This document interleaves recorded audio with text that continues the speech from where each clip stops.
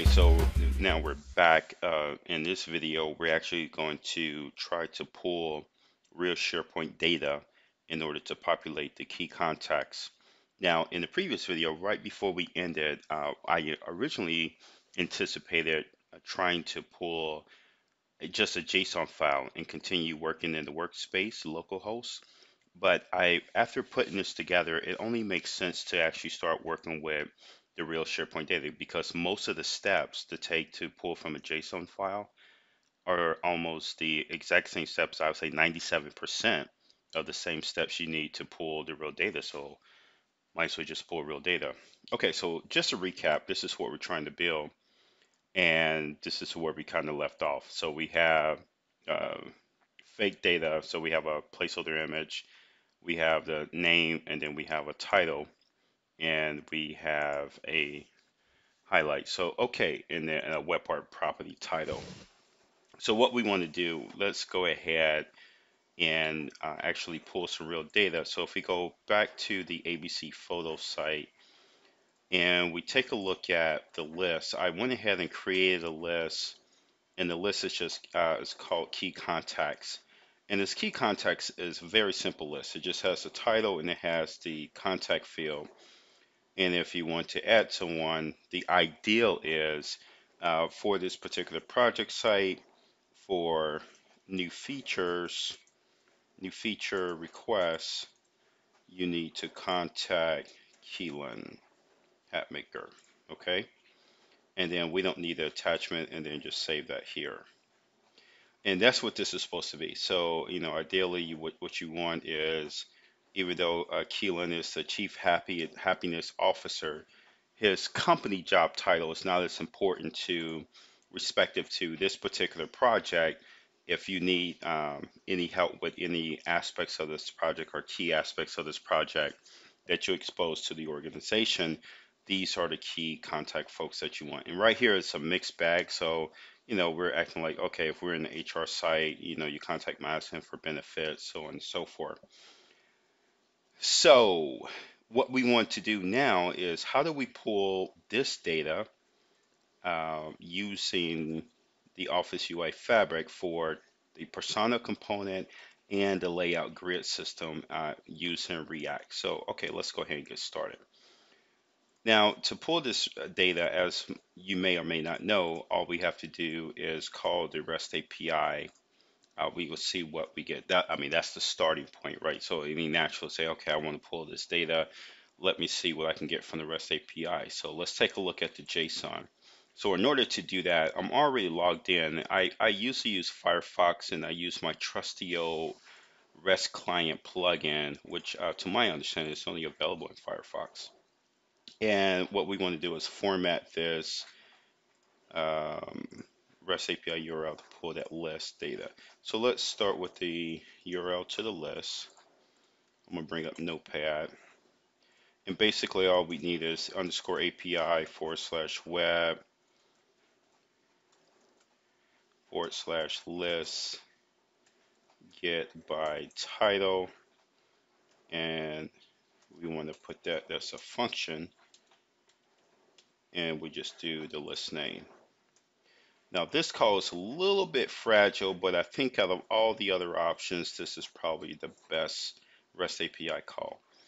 And I say it's fragile in the sense that that display name, that get by title, is the display name of the list.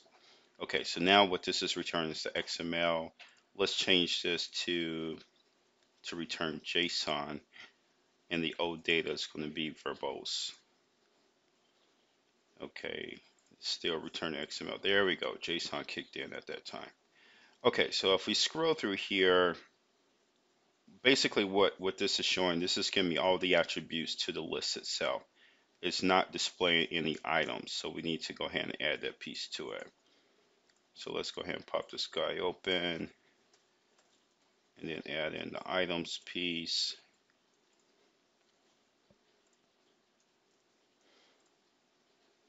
Okay, now what do we have? So a lot of metadata.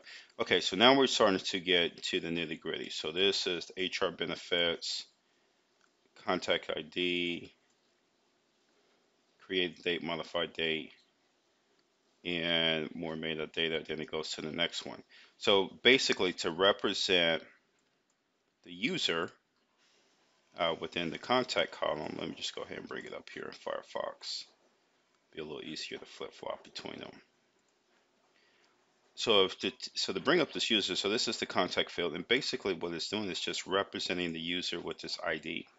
Now, you may or may not remember this, but there is this ID is based on the user information list that is per site collection, and this is the ID of that user in the user information list. It's not Active Directory, it's not the user profile, and this ID would change for the same user in different site collections. Just one of those tricky, nasty SharePoint isms when dealing with people. So, in order to break this down, I did some research, and this is what I found. I found that you can use this expand, right, on the field based on the ID. And what that's going to do, that's going to give you information it's going to give you access to the various fields on that user information list, almost as if it's a lookup column to that user information list by ID. So let's take a look at the user information list, this mysterious user information list, and hopefully they don't get rid of this in SharePoint Online because it's actually a lifesaver. So if you take a look at the user information list, what you will find is, okay, what am I looking at here? Okay, wait, this is just the attributes for the list. So we have to do /items.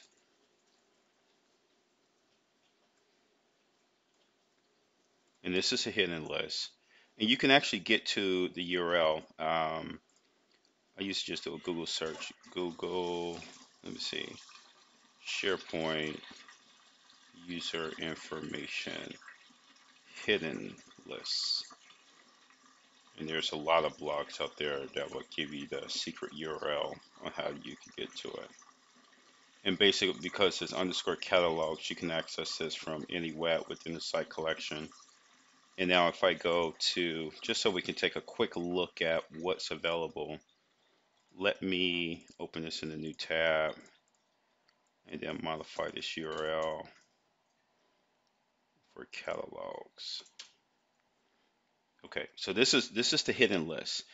And basically every time the user authenticates or visit the site, they get dropped into this list.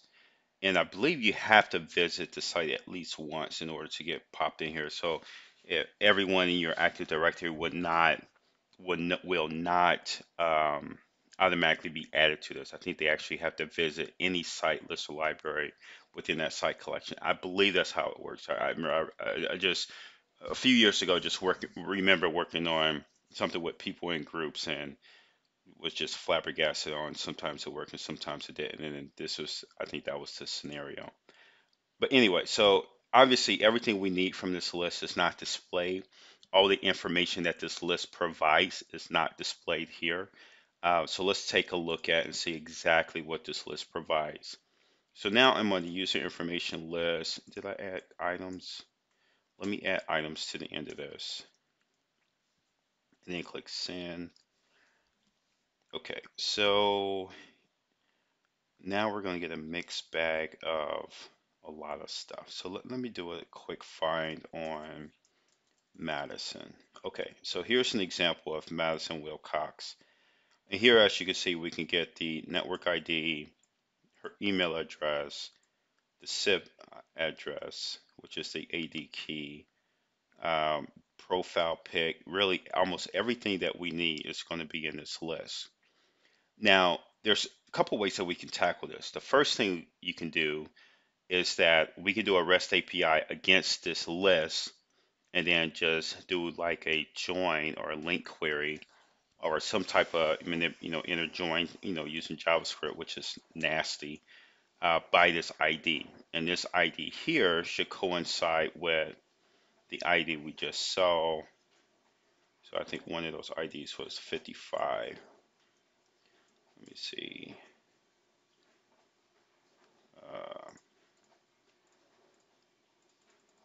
55 seems like a high number, doesn't it?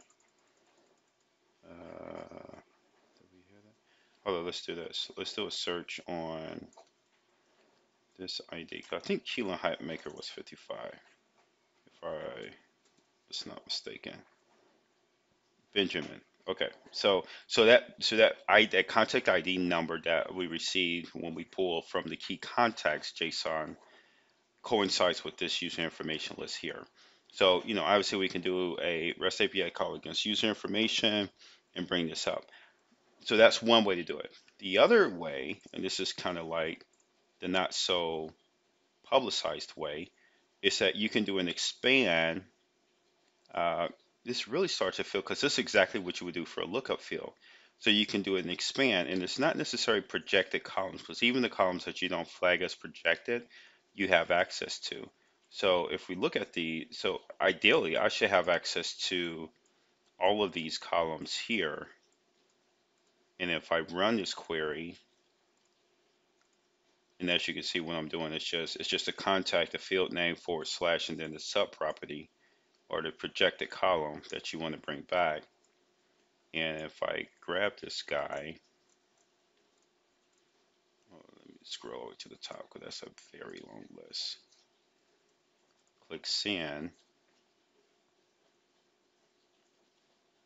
Now what it's bringing back is a little bit what we've seen before. So that's 55, and now it's bringing back more details. So it's Benjamin, the first name, last name, title, work, all this other good stuff. Now, if we go back to the list, let me just say this in my favorites and then go back to that list. Ooh.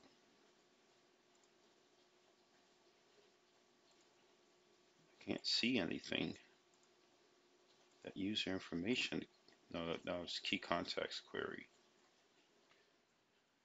Well, let me go here. Let me just grab it from here.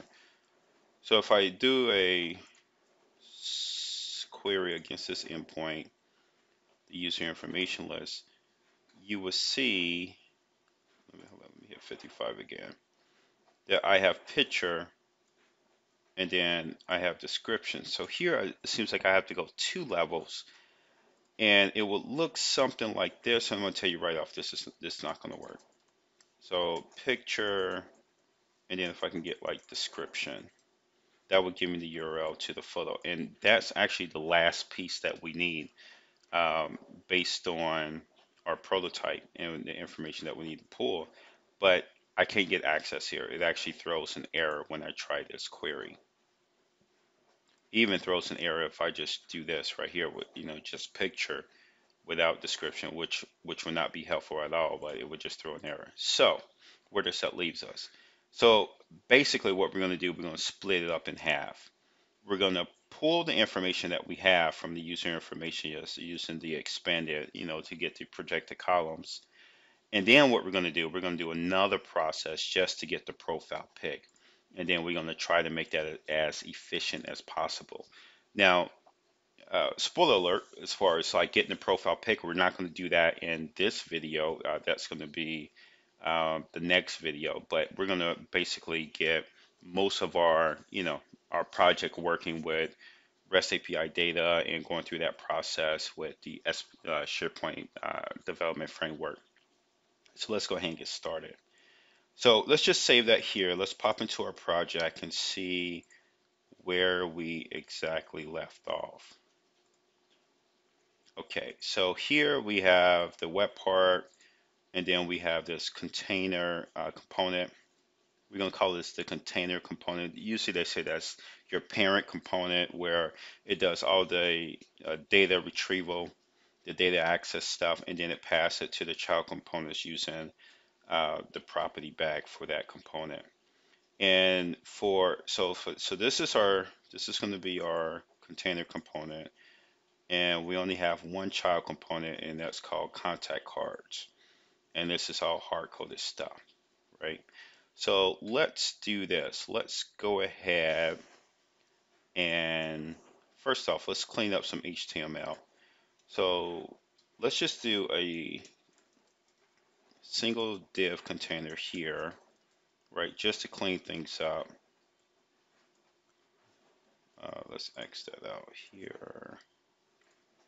And let's get rid of all this stuff. So let's get rid of all the out of the box markup. Oops. Okay. So that's looking good. So it's nice and clean. Let's make sure we didn't break anything. So let's go back to, okay, so this is still rendering. We got rid of the header or the title for the web part. We will actually let the contact card handle that. So as an example of how we're going to feed information to the child component is that we're going to create these properties, which are just going to, which look like attributes on the tag, and we're going to pass it information. So in this case, let's just do this dot props dot description, right? And you may be asking, okay, where did you get description from? So description is coming from the initial web part. So as soon as you fire up a React template or project file or Yeoman template, what it's doing is take the web part description, so it gives you that web part, and then it binds it to your container component for that particular project. Description in our case is going to be a little bit odd, but let's not handle that now. Let's just go ahead and get this wired up. So what we want to do is make sure that we can pass in a web part property down to our container component and then pass it to our child component so it can display the name of the web part right above the contact card. So what I'm gonna do, let's go inside this row here and let's do an H2 tag for our title. Okay. And then to bring this guy in, if you remember from the tic-tac-toe game, this is simply this dot props and whatever we name the attribute. So in our case, it's header, right? So if I highlight this, scroll down, yep, header. So that's all lined up. Okay, so let's save this all, test it out, make sure everything's working as expected. So this is refresh many contacts, and that should be a direct reflection of this guy here, which it is. Okay, so that's working. All right. Um, Description is probably a little bit too heavy for what we really want to do. So let's go ahead and rename that appropriately. So let's rename this to title.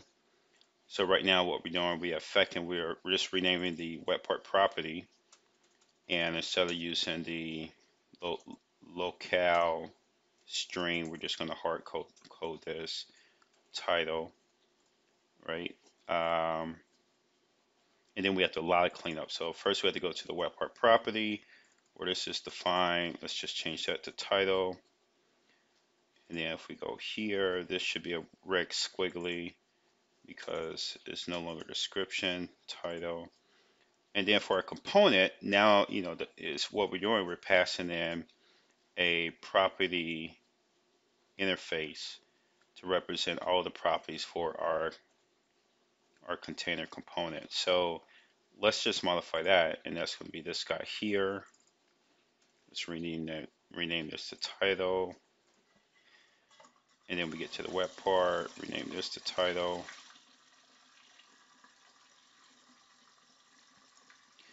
Right, I'm sitting in the kitchen by the dishwasher, so just in case you hear running water, I promise you I'm not doing this in the shower. Okay, so where are we? Okay, so in our component, we renamed everything title, and then we just rename this title, and then actually the refactoring stops there, right? Because we're using header, and these are loosely coupled, so all of our refactoring should be done.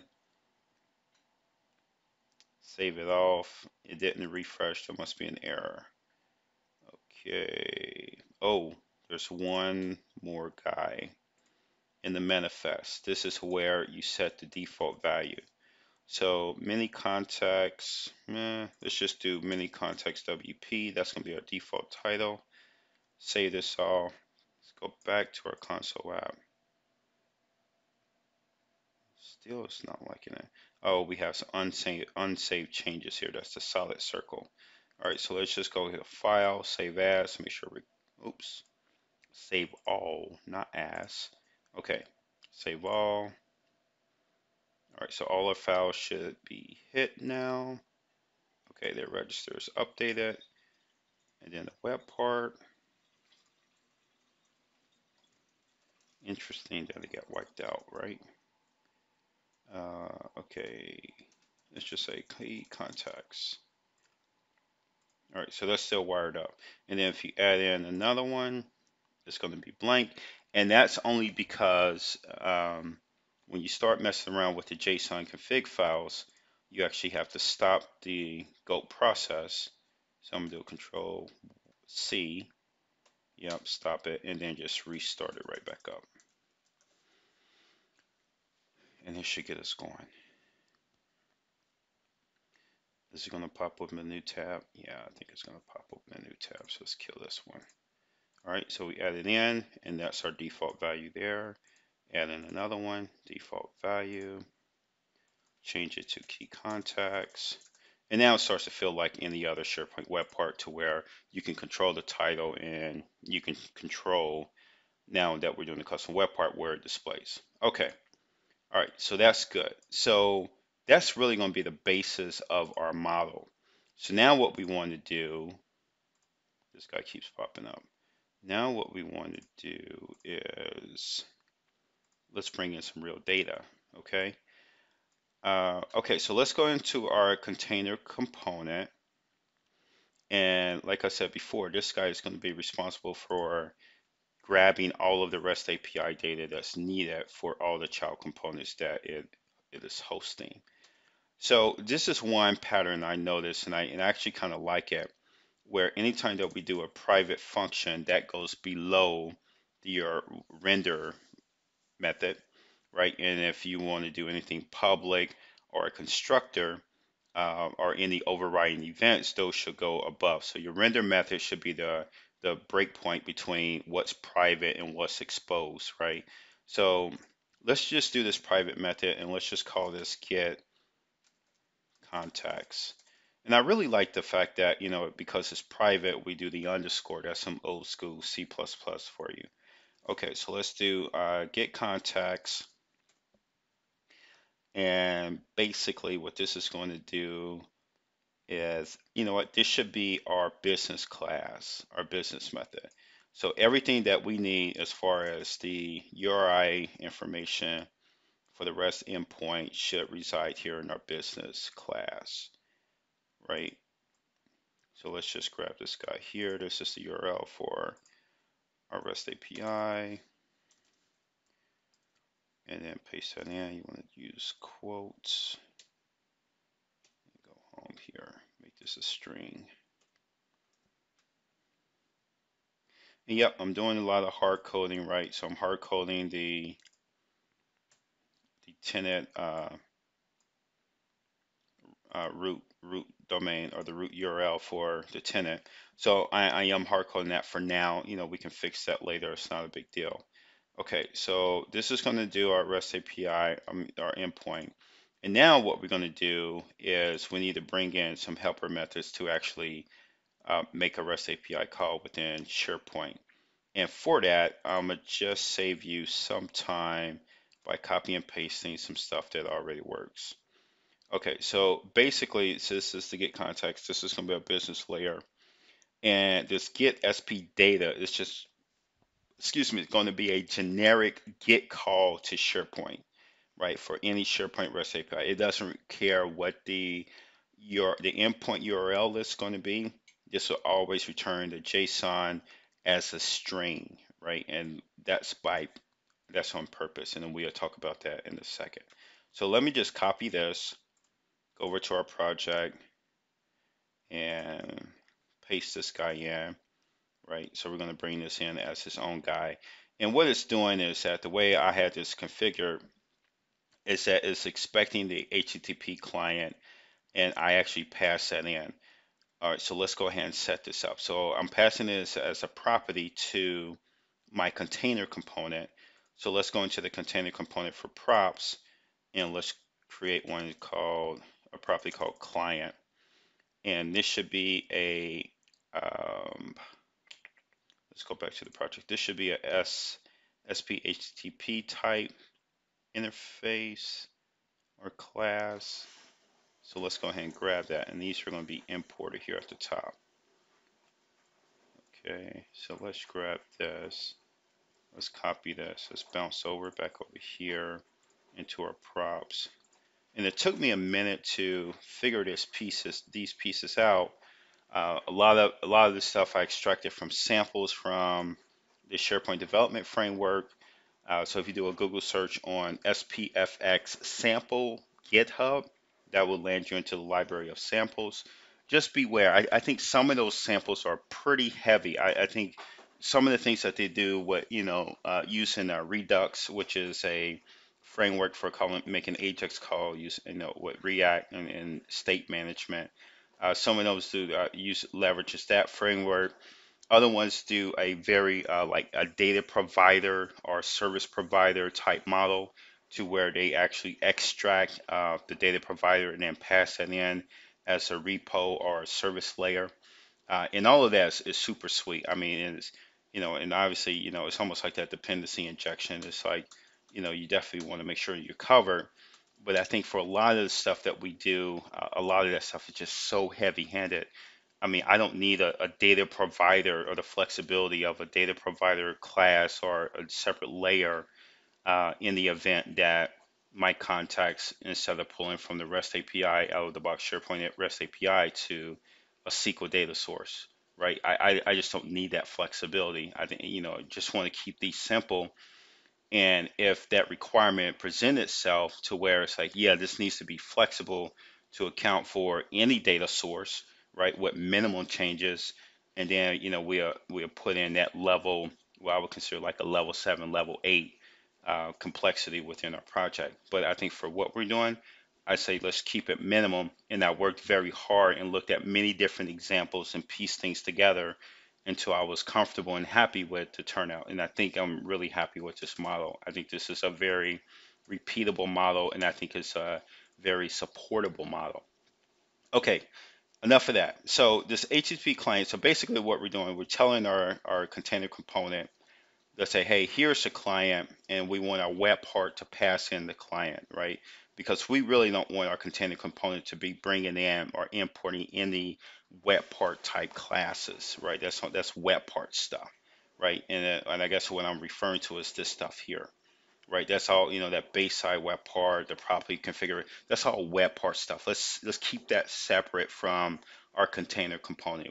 Our container component just give us enough of what we need to do to get the data, and then from there we're just dealing with pure, TypeScript, ES5, ES6, whatever, React, boom, boom, boom. Really nothing SharePoint other than the type of data return.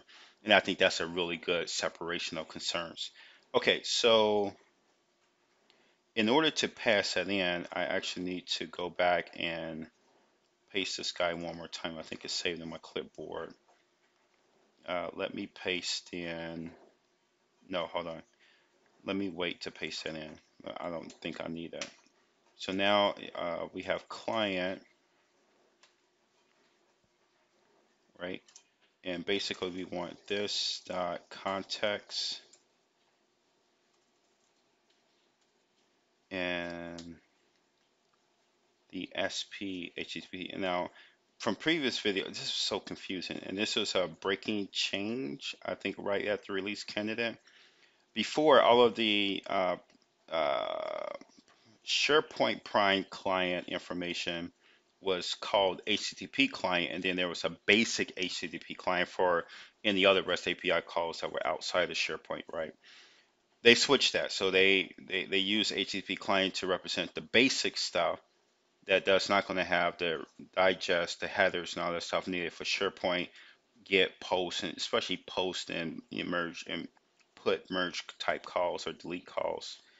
They put all that stuff here, which is cool, right? Because it's explicit, especially in that view when you're looking at um, the different clients in one drop down. Okay, so now we're just going to pass in the HTTP client. That's going to allow our guy to call.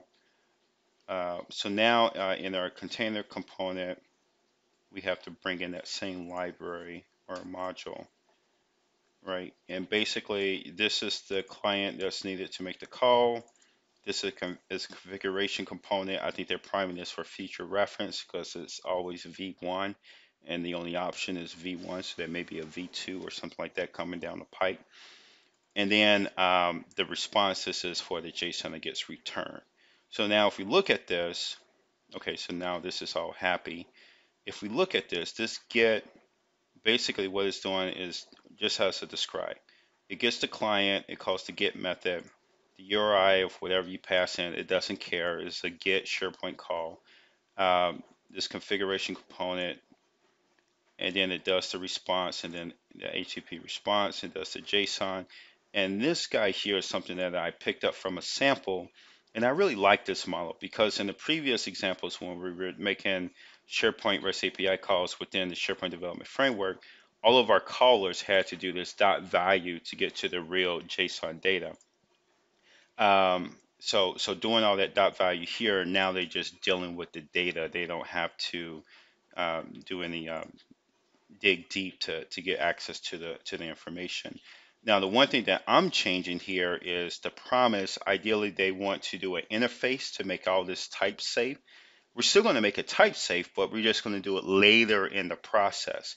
Because this guy needs to be reusable, of course, we can call a template class and then have it morph or adjust the JSON for that.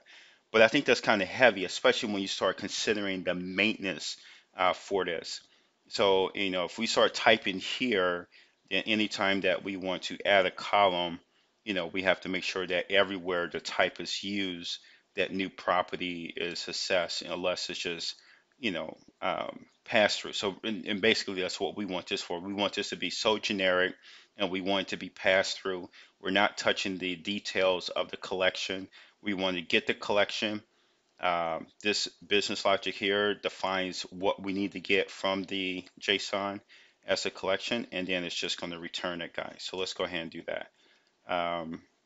So this should be, hold on, let me copy and paste because I tried this so many different ways, and I am kind of forgetting which way did I set it on this. Okay, so I am setting the state here. So this is doing a little bit more than what I originally anticipated. So let's go ahead and paste this guy in just for the sake of argument because this video is getting long. Um, let's just paste this guy in, and this is going to be our business layer. And now it's going to say, hey, I'm doing some stuff that you haven't defined yet. Okay, so the first thing we have to do is set up the state. So we kind of, and I apologize for this. Normally I would type all of this out manually. I just need a little bit more practice to make sure I get the syntax, and I just don't want to waste this video for you watching me fumble and trying to get my curly brackets and parentheses right. Okay, so so basically what this is going to do, this is calling SharePoint data is going to get the JSON. I did some logging here because stuff wasn't working, so I had to turn on my headlights. And then once it gets to JSON, it needs to set the property bag or the state bag for our container component. Now, in order to get a state bag going, let's get above the render. We have to do a constructor, right? And then anytime you call a constructor, you must explicitly call the base class constructor. So that's your super. And then you just do a this state and you set the state object. And we just do something like this. And then I'm kind of, normally you can name this whatever you want. I named it contacts. And I'm going to just set this to a array. Okay. Now, this red squiggly here, now this is something to be aware of. I finally figured out what these guys do. Right? Remember I was saying, hey, I'm blindly following this model. When I go to the React tutorial, it always has any. But when I fire up the SharePoint, it got stuff there. It has a void, it has a properties, interface or collection. So that's exactly what this is. So this guy, in our case, when we define our component, we do an any. The first one is for the properties of that component. The second one is for the state bag or the state of that component. And right here it says void. It says this should be a stateless component, but we're actually going to make it a component that's going to be modifying state. So ideally what we should do is that any child component, and you want to minimize the number of, again, this is going back to that tic-tac-toe video where we talked about when I was reading up on React. I followed the tutorial, and then one of the patterns that they said was, hey, designate a parent component to do all your data calls and manipulation, and then just pass the data down to your children and minimize the number of components that you have that's modifying the state. It's just a performance thing. And Angular has the same issue with the digest, right? Any change, it does a redigest and it checks all these um, uh, DOM elements, right, to see what changed, because it's storing that internal state, tracking the changes. And every time you make a change, they said that was one of the least performing things about Angular. So a big thing about that. So let's not use the or trigger any internal digest where it's not needed. So if we're not using the state, let's just go ahead and flag it as void. And then that way, if you accidentally get in there and start playing around with state, you get the red squiggly. That should be a pause moment that says, hey, originally I wanted this to be stateless. Why, what scenario am I working in that's requiring me to define a state? Okay. So here we want to say any means that these states would not have are not going to be type safe. We're not going to force a type on them, which is another thing that you can do, and that's what they're doing here. Um, and I think that's what the any does. I may be wrong about that, but I think it's starting to come together for me just a little bit. All right, so anyway, so here's our contacts. So now, once we get the JSON data, let's comment this out. I don't think we need headlights yet. Once we comment that out, well, we set the data to the state. And now what we can do, let's pass this guy to the child component. Now, I'm telling you, it took me a while to figure this out, and I tried many different things and watched several different videos on how, just pure React folks outside of SharePoint, right? And how they were doing it. And you really need this. I'm sorry, I can't talk and code at the same time. This.state.contacts, right? You really need to state back. I tried to do this with a property and it didn't work. It actually didn't fire. And what's happening is because you're dealing with a promise. And it seems like the state is the only mechanism between the two, properties and state, that even if you said there was a problem, like when this renders, it's going to try to render this it's really going to try to pass, it will pass this empty contacts collection. It's going to be empty right until the data comes back, and then it's going to get hydrated with the promise. Um, props did not once it hydrated, props did not update. So I wasn't seeing anything. It was only until I started to use the state that I actually started to get the expected results. So that's one thing to keep in mind. So if you need to pass data and it's a promise, um, you probably are forced to use a state property bag versus a state bag versus a property bag. I don't know the right term to quickly identify those. Okay, so that's that. So that's context. So now we set that to items. So now we can go to our child component. Okay, let's clean this up before we try to render anything. Let's clean this up. Let's just get one. Let's get this down to one instance. All right, so let's do this. And all right, something's not happy. I'm missing a div. Did I delete too many? Oh yeah, you deleted the column. All right, so there. All right, so now we're happy with divs.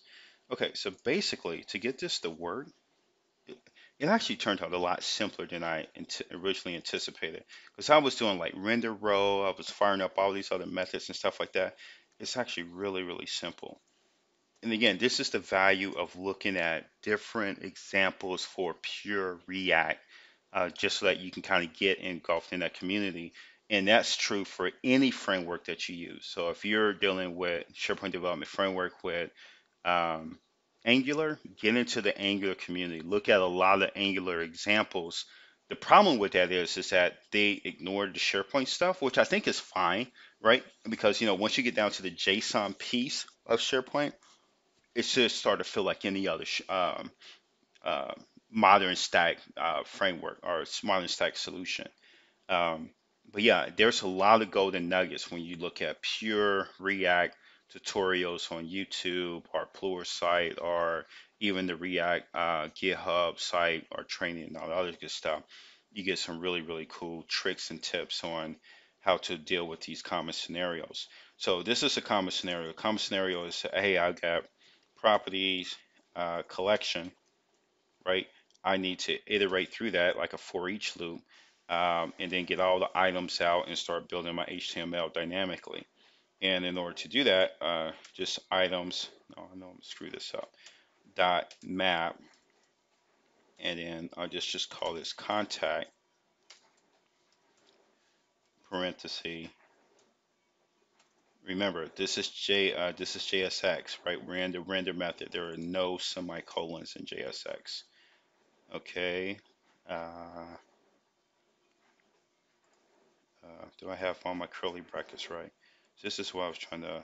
Oh, this is what I was trying to protect you from me fat fingering or trying to stumble across this. Okay, I think I got this right. So now, what we want to do is put this guy here inside of this Shift OF. All right.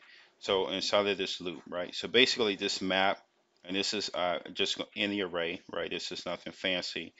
It maps the array, and it's going to define each item in that array to this object here, contact. And once you have that, if we do this correctly, we should simply be able to go another set of curly brackets, and I'm gonna just do title for now. Okay. Whoa, where's job title coming in? Why is this thing acting like I have a model for it? Okay. Maybe this is just Visual Studio then Visual Studio.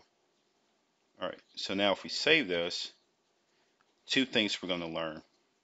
The first thing is we have a compile error, so we didn't do something right. Client does not exist on many props. Oh, Deshaun Clark. It does exist on many props. What do you mean? Okay, where did we go wrong? If you see it, say something. Don't let me struggle by myself. Okay. Property client does not exist on the type many prompts. Oh, dang. Save all. Gets you every time.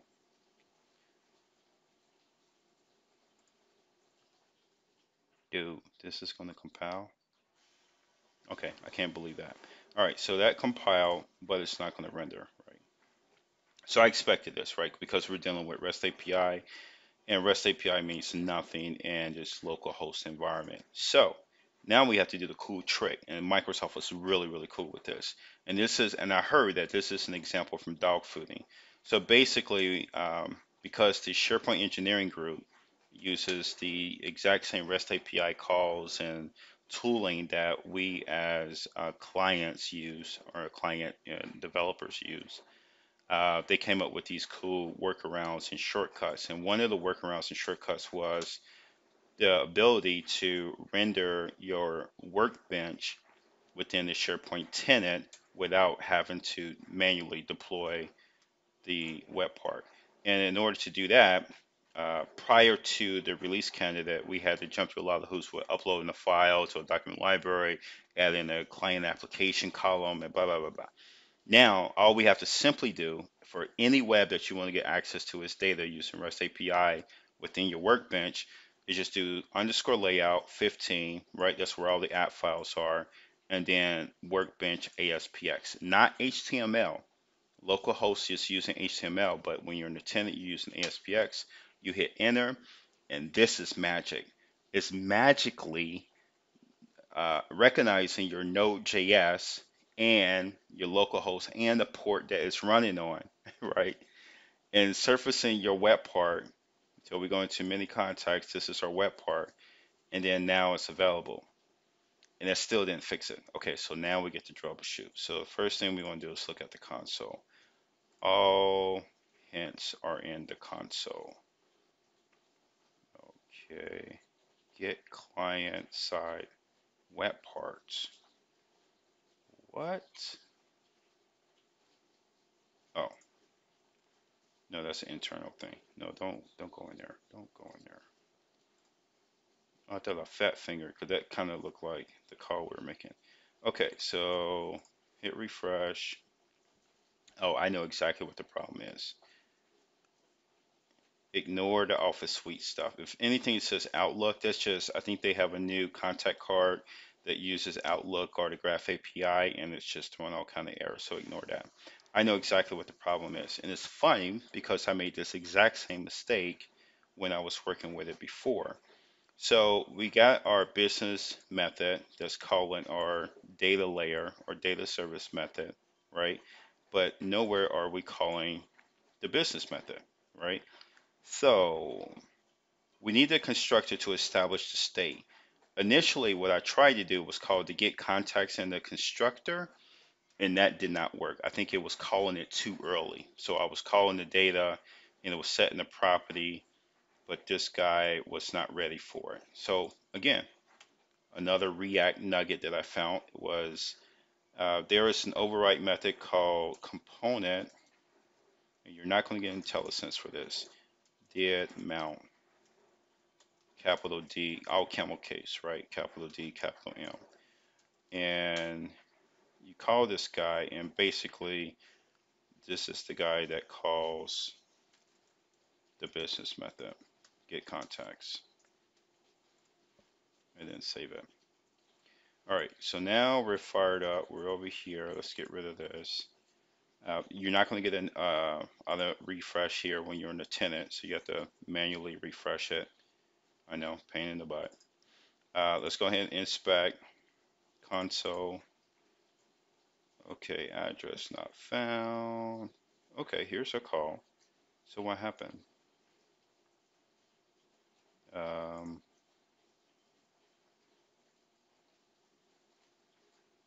Ignore that. Dude, I'm making the exact same mistakes as before. Um,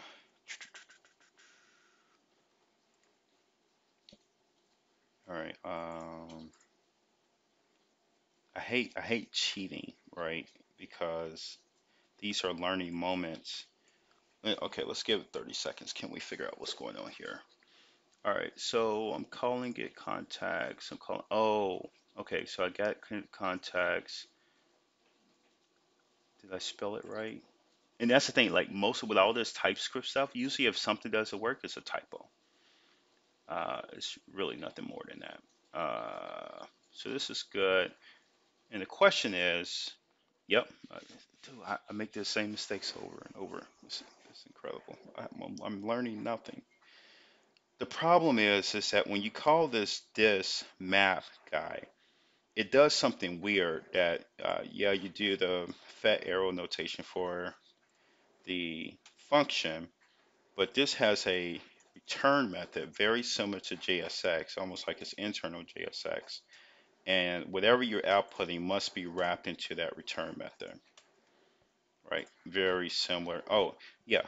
So return method and the return cannot be on the line by itself. I don't know. I mean, this small little stuff right here drove me crazy because I mean, looking at syntax, what is absolutely right, but I promise you, if you put this on this line, you get a red squiggly. I'm like, what am I missing? I'm missing a curly bracket, or I'm missing a what? It's just, no, you're not missing anything. You just put the parenthesis on the same line as the return. All right, hit save, go back, hit refresh. Boom, boom, boom. Wow, this is a beautiful thing.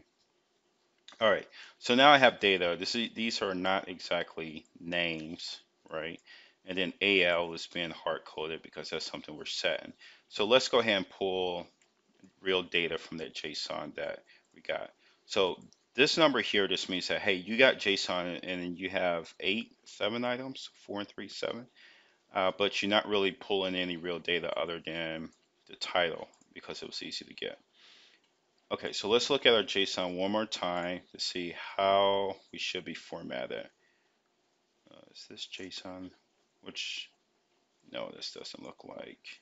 This is user information list. Okay, so let's pop down to this lone guy. All right, so we should be formatted. So what we're going to do, let's go ahead and make this type safe. All right, so what we can do, let's do one thing first. Let's just pull contact.title. That's going to give you the first and last name in one field, which is good. So let's do that. Let's get rid of this. We don't want to override the initials. We want the initials to be derived from the primary text name. All right, so let's just call this item, right? So because we're already going to be using the keyword contact as a property. So item.contact dot title, right? And this should give us our name. And then software engineer being hard coded, let's do item.title. This is the overridden job title or job function or the contact, right? So HR benefits, even though their job title is Chief Happiness Officer or something, for example, right? And that guy should be this guy here, right? So this is coming out for a list. This is our people group field, and then based on the projected fields, this is what we get, right? And this right here is their job title that's in the user information list. This is the one that we overriding and say, hey, for key contacts for marketing brochures, contact Benjamin. Okay. All right, so let's go ahead and save this all and minimize this. Let's open up. Refresh. I'm watching this window here. Make sure we don't get any compile errors. And there we go. So there's Madison, there's Deshaun, there's the overridden title. And the only other thing we have to add in is the phone number. So let's go back here. Optional text, this is hard coded now. And again, this will not show up until we adjust some CSS. So phone number, let's make sure I get this right. Phone number should be work phone under contact. And again, you see I have to copy and paste this because I have no real IntelliSense because these are not type safe. So I paste that in there. Right, save this all. And then hit refresh. All right, and then if you look into this, the rendering, the phone number's there, it's not displayed. Let's just highlight this line here, uncheck display none, and then phone number starts popping in and start overlapping. All right, two more things and we're going to wrap this up. I know this video is becoming super, super long. Thank you for hanging in there. Two things we want to do. First, I talked about, hey, we're not going to type safe this because we want this to be as generic as possible, and we're not going to use template classes because we want to minimize the maintenance on this for future use, right? But we do, I mean, there is definitely advantages of type safe in it, using TypeScript. So let's do that inside the component. And I think it makes sense to do this inside the component anyway, because the component is the one that will be accessing the properties. So that's is the one that really take advantage of it. So let's do this. Let's define. Oh, here we go. I opened the wrong project, didn't I? Yes, you did. All right. So let's do this. Let's just copy this. And basically what it's doing is say, okay, for the contact, you have title and contact. Those are two fields. But in order to get to the sub properties, you got to do another interface to define that type. And these are the ones that are in the projected columns, right? So let's minimize this. And let's just define this here. And in the next video, what we're going to do, we're going to move all these into their separate files, clean this up a lot, and really make sure that we have the clear separation of concerns. All right, so here's our eye contact. Now, in order to type this, all you have to do in this map property, which is a super sweet thing, you can tell it. So for each item that you pull out, cast it to this guy, right? And once you do that, item dot contacts dot, there you go. And now you don't have to reference the JSON all the time. But we put another maintenance step in there because every time we add a column, right, if we want to bring in another column from the JSON, we would have to update the interface for that. But all of our changes should be contained here, or any other child component that may be leveraging that. Okay, so that's that. The second thing we want to do is, oh, let's just make sure it works.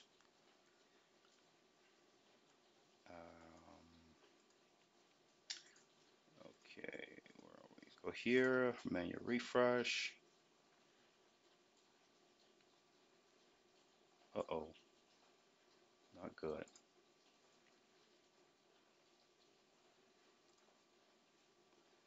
Oh, oh, okay, it just took a while. You don't say, dude, I just added interface. Okay, so that's good. All right, so let's adjust the columns. How many we try to squeeze into a row before we start to wrap? Instead of doing 4, let's do 3. And to change that, all we have to do is just change our column element here to 4. Yeah. To get 3 to display, each one must take up 4 spaces. All right, there we go. A little bit more readable. All right. And now if we add in another one, we're good. Okay, so now because these are web parts, let's leverage properties um, to really start to bring in additional data. And that's where we're going to pick up in the next video. So in the next video, we want to use properties to say, okay, there is a bunch of lists and libraries within the site. Which one holds your contact information? And then they're going to, so we can specify the name there. Then we can use the slider property, right, to specify how many of these to display, right? Um, so we can get that going. And then we'll play around with some CSS and hopefully get this cleaned up. The phone number there is not displayed, so let's override, get that cleaned up. There seems to be some spacing issues and all this other good stuff. So I think once we get those pieces rolling, I think we should be. Oh, and then most importantly, we need to get the profile picture. Again, the profile image is not part of the user pro. Well, it is part of the user profile. It's part of the user information list, but we couldn't get access to it because when we did projected properties on picture, it throws an error. It throws a REST API error. Um, so yeah, so we have to do an alternative method to do that. And hopefully the pattern, the minimalist pattern that we're trying to include, especially when we start to separate this stuff out, this code should be really clean and easy to follow and not that many layers, right? And that's another thing. I think it'd be added complexity when you're chasing here, then there's another file, you're chasing down there, then you get another file and it has 2 methods in it or one class with 2 properties. I mean, we're just creating files for the sake of creating files. I mean, you can separate the concerns without creating a file for each one of those, especially for simple web parts. And I think, as we work along here, and I may be wrong, but part of me says that, hey, these are very simple web parts. We want to keep them easy to maintain. And the way these projects are set up, you can have more than one web part in the project. And I think that's where we may get some friction or some static that says, okay, maybe you need to elevate certain pieces of this for reusability across web parts. But until we hit that, we are designed for that. But for I would say 85% of the requirement, especially from the web parts that I created in the past, were most displaying data. Very few, I'd say only like 10% of them actually created or updated data, right, with the delete and all this other good stuff. So I'm sure our pattern probably have to change a little bit, but might as well keep it simple for the 85%, right? Why have a level of complexity that you probably would never leverage.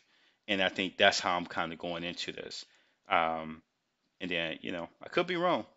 It's one of those things where I may be wrong, and I may have to come back and say, you know what, let's put in a provider level. Let's typeface everything from the time that you grab it and all this other stuff. But I don't know. To me, I think this is more simple, just easy to understand and easy to follow, especially once we start to separate these things out. And it should be a much repeatable pattern. And we can just focus on the UI and the other business logic. All right, so that's it for this video. Catch you on the next one where we actually work more and get this thing buttoned up. Take care.